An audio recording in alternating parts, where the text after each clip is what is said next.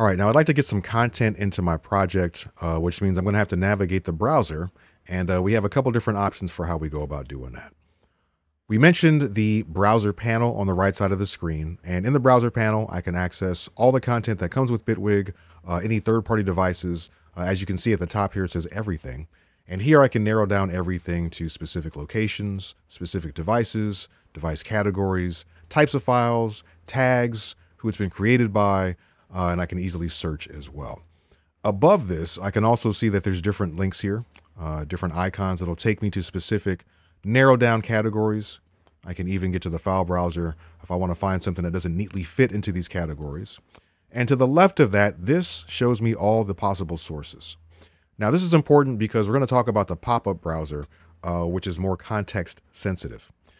You can create your own collections, which will be really useful if you want to group favorites by specific criteria. All right. And you can also add quick sources to the quick source menu, which we're going to see in the pop-up browser. Okay. So because of that, I'm not going to use the browser panel for this, mainly because I personally use the pop-up browser a lot. But ultimately, for your workflow, choose what's going to fit how you operate best. All right. I like to put this away because I get more screen real estate. That's the main reason. All right. I have an instrument track. This track is armed. This is here because this is just part of the default project. If you don't have an instrument track, you can easily add one from the add menu. Hit a plus button, which will bring up the pop-up browser, add an instrument track, and take you to the instrument category. Or in my case, since I have a track here, I'm going to go down to the device panel. Since the device panel is visible, there's a plus button, and this is going to take me to the pop-up browser, where it'll take me to the appropriate category, which is all instruments. Okay, cool. Now, once I'm here, I can see the instruments from Bitwig. If I keep scrolling down, I can also see third-party plugins that I have installed. There's a lot of different options here. Let's say maybe it's my first time using a program and I don't know the Bitwig native devices that well, but I just want to hear some sounds. All right. The device category that it's taking me to is going to show me presets. So let's go ahead and maybe I want to look for a mono synth. All right. So now all of these are mono synths here, and let's go ahead and choose this one. Now, if you notice, this particular synth has a star next to it because I put this in my favorites before. And if I scroll to the right here, we have a nice little description. And if I scroll down, we have this area where it says collections. All right. This has been favorited because I hit this star, and now it's in my favorites. All right. If I ever want to just navigate to my favorites, I can go to the pop-up browser and click here, and those are my favorites. All right. But another nice thing that I can do is I can also create smart collections. All right. And I think I might want to do that. But before I do, I haven't loaded this yet. I've just selected it. We can see it says live preview. So since my track is armed, I can preview this before I load it.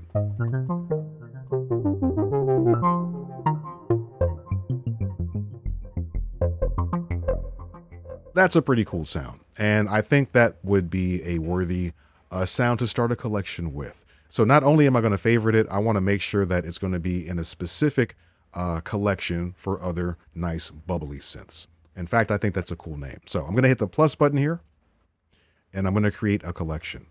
Bubbly, let's make it like a aquamarine sort of color.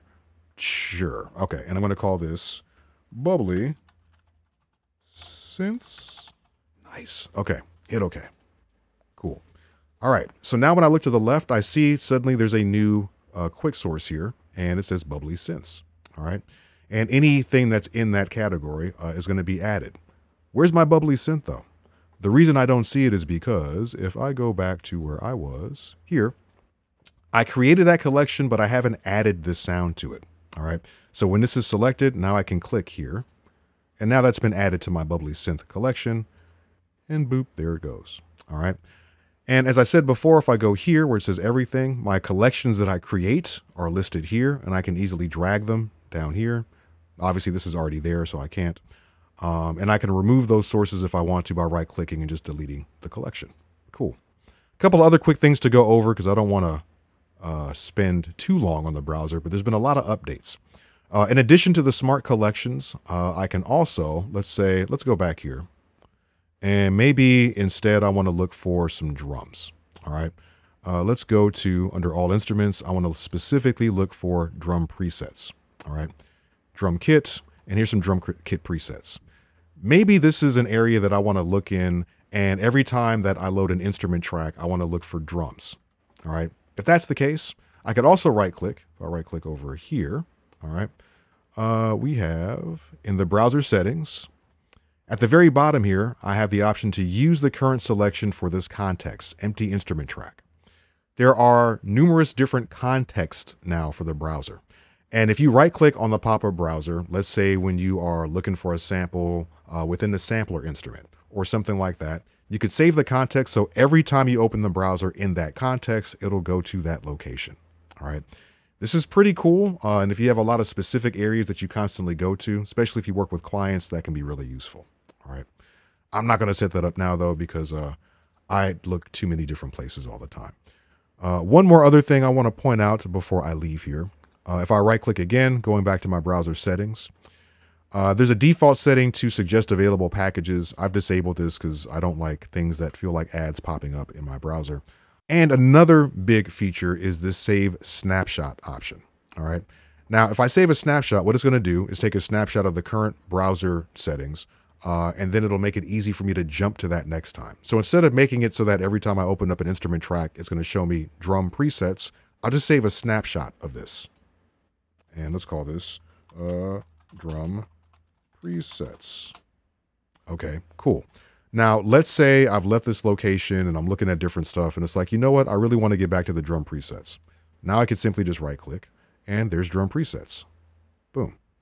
So you could set up multiple snapshots, make it really, really easy to bounce around and get exactly what you need at the given time. So spend some time with the browser and it'll make it a lot easier to make your workflow feel much more efficient.